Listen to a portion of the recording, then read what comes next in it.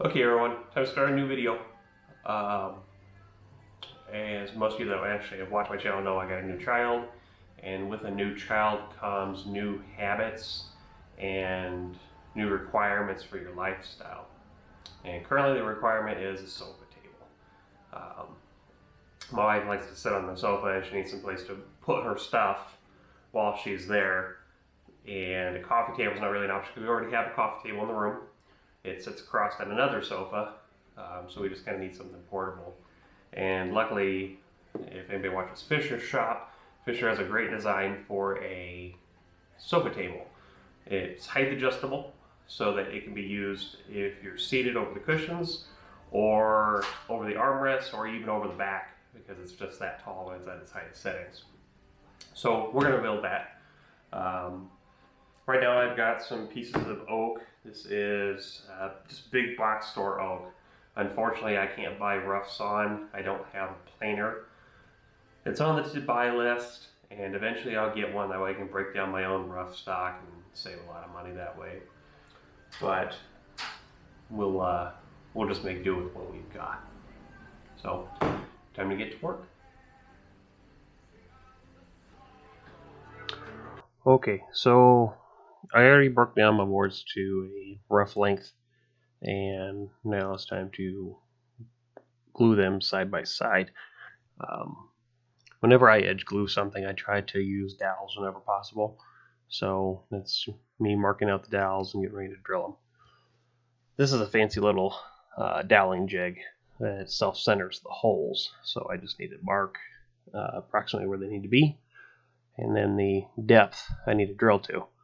And when I squeeze this doweling jig on the board, it'll self-center the hole. So this will happen on all the faces, or correction, all the edges. Make sure you have the faces face the same way and the doweling jig face the same way whenever you do this. There is a little bit of variance. And then I'm going to go on to the glue up. Make sure you spread the glue, no dry spots. The ultimate goal is to have squeeze out whenever you clamp the boards together. So all lined up, hammered in, and then I'll wipe the glue joint as the squeeze out starts to appear. And the more you clamp it, the more squeeze out you're going to get, and the longer it sits, the more squeeze out you're going to get. So just try to keep up with cleaning it. After I have both boards together, because I do have to make two of these, I made culling boards out of old scrap, and that's just packing tape, and it'll keep the boards from gluing to the cull boards. And wax paper in between each board, and that'll keep them from gluing to each other. Now the culling boards just keep the boards flat during the glue up. A lot of times when you clamp boards widthwise, you'll get kind of a curve into them, and this will reduce that or eliminate it depending on how good you clamp it. After it dries, pull the boards out. I'm using a card scraper to eliminate any seams, and then sanding afterwards for a smooth, perfect finish. And then we move on to cutting them to their final length. I shave one end off using my crosscut sled before measuring to the final length and cutting it to final length. I like the crosscut sled for this. It's more accurate than the miter saw, even though the miter saw is tuned up really well. Nothing beats a good crosscut sled.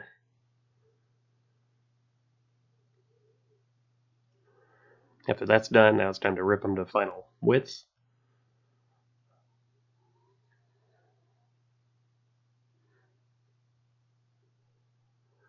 And I use the card scraper again to get rid of some of the burn marks from the table saw blade. I probably need to clean that blade or replace it. Now I'm going to tape the edge of the board that's going to go inside the sleeve. This will give it a little bit of gapping, so it'll move freely inside the sleeve without too much slop. Also keep the glue from the joints from sticking to this board and gluing the whole assembly together as one.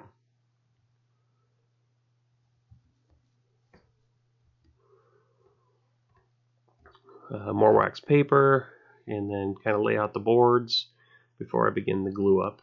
I didn't dowel this. I thought about it.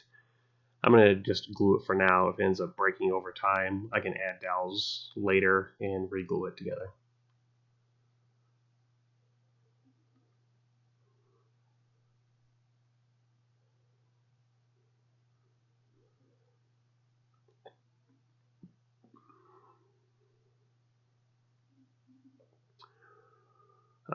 You can never have enough clamps, by the way. When in doubt, add more clamps. And then clean up your glue. Helps reduce your squeeze out, or helps it stain easier.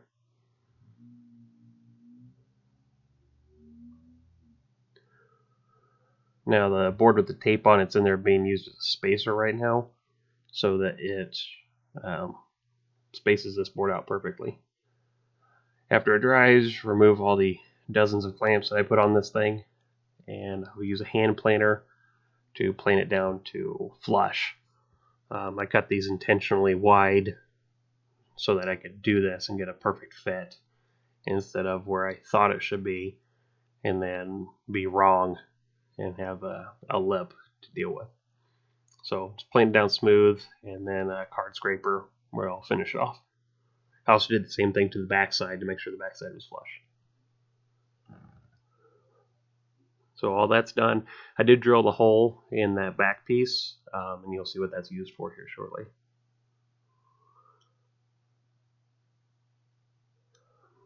Slides pretty good. So this is that hole that you saw. I'm using it as a guide. This will be the hole that the dowel runs through, and there are several holes on that inside board that the dowel will go through, and that's how you adjust the height of this table.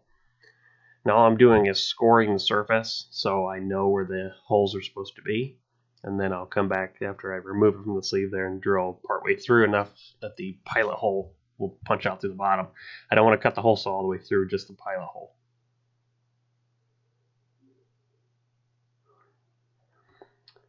Flip her over, and I can use the pilot hole as a guide and come through the other way until the plug comes out.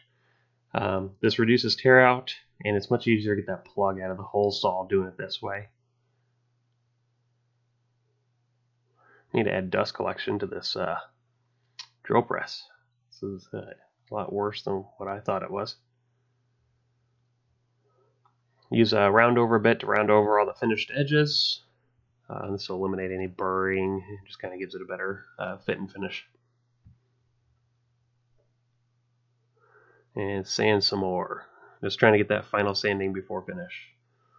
So this is where it gets complicated. I need to mount this thing centered on this board, and it'll be perfectly 90 degrees. This will be the upright and the base on the floor.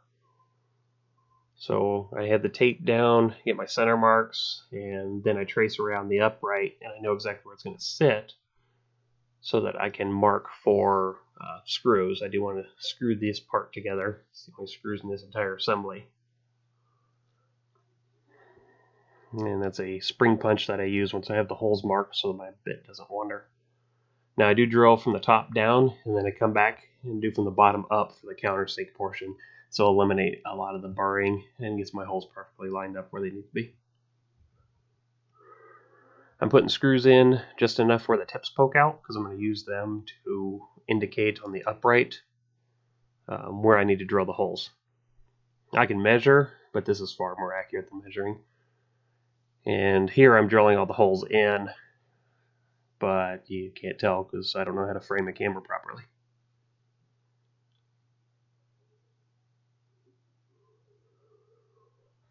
So after it's all glued up, I will screw it together. And the base is done. Just wipe off your squeeze out as you go.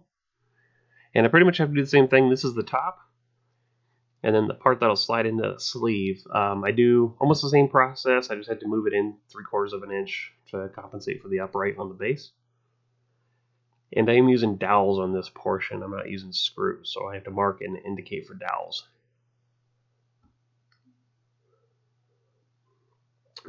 These ones have these little caps with these needles on them, and those work the same as the tips of the screws on the base. I put a hammer in and put some dimples, and I can drill out my dowels accurately there. Now what you do need to do when you drill dowels, You need to drill them a little bit deeper than the dowel is length. So if you total how much I drilled into the top and this upright piece, it equals the length of the dowel. It should have been a hair longer for glue, because you see here it doesn't fit quite right, and I end up having to pull a file out and filing it down to get it to fit correctly.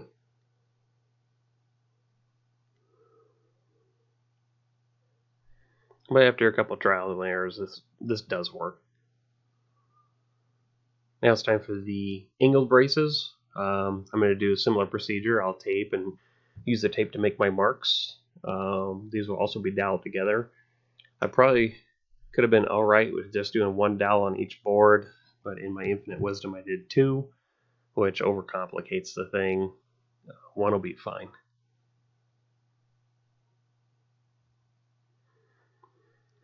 Now I do use tape for my markings, just because it's easier to pull off a piece of tape than it is to sand out my pencil marks.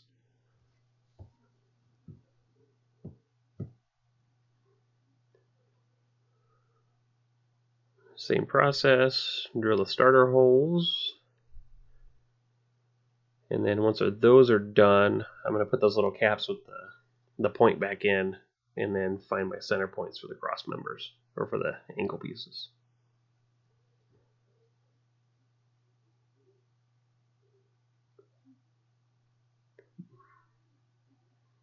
This part was kind of tricky because you can only work one direction in these cross pieces at a time. So I do the part that goes on the top first, and then I do the part that goes on the upright second. And when I glue it together, I have to do it the other way. I have to glue it to the upright piece first, and then I'll set all three pieces onto the top at the exact same time. Another tip when you're doing something like this, I've got these cross brace pieces marked 1 and 2, so I get the right one in the same spot every single time.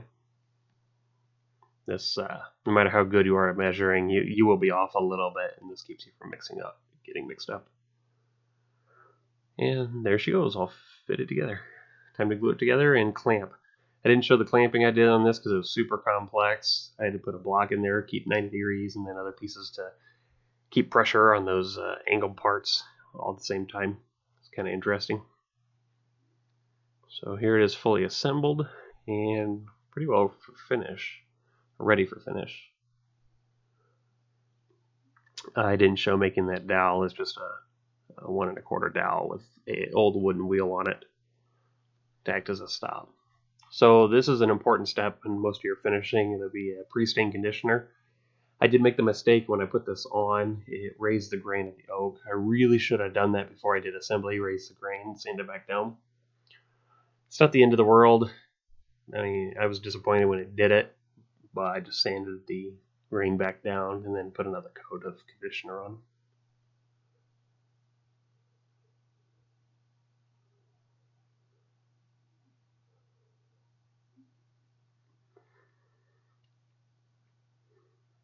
After the conditioner dried, time for stain. I use rags. I don't brush stain typically. I feel like I have more control. I can just sit there and polish it out and level it off, whereas brushing, I always seem to leave streaks no matter what I do. I let the wife choose this color. It ended up being black cherry, and it was a lot redder than what she believed it was going to be. But it's her table. She can have it whatever color she wants. Make sure you get down tight in those corners too. So after the stain dried, 3 coats of Helmsman part spar urethane. I should have brushed it on for a thicker finish, and it's a lot cheaper, but I was lazy and just wanted to spray it. I did sand it with 320 and then a final 4th coat. Now I'm marking out for the feet, again on tape, and I'm pre-drilling. These feet nail in, but I'm pre-drilling just because I didn't want to take a chance of splitting the wood this far into it. And now for a wax job. And this is about a week after the Helmsman was put on, so it's good and cured. And I'm going to wax it, give a nice protective coating, and it makes the pieces slide a whole lot better against each other. And voila. Okay, I'm complete, finally. So it's peg, and then you can raise it and lower it. to whatever height you need. So, works great. It needs broken in a little bit. The only thing I probably would do a second time is the width of this board. I'd probably just take a hair off that edge. A little tight, but it'll break in over time. Not too worried about it. So, I'd like to thank Fisher Shop. If you guys don't know him, get on YouTube, check him out. You can get plans from him. I didn't follow his plans exactly. I used more as an inspiration, kind of went out on my own with it. But yeah, give props to him for doing that. So hopefully I'll see you on the next project.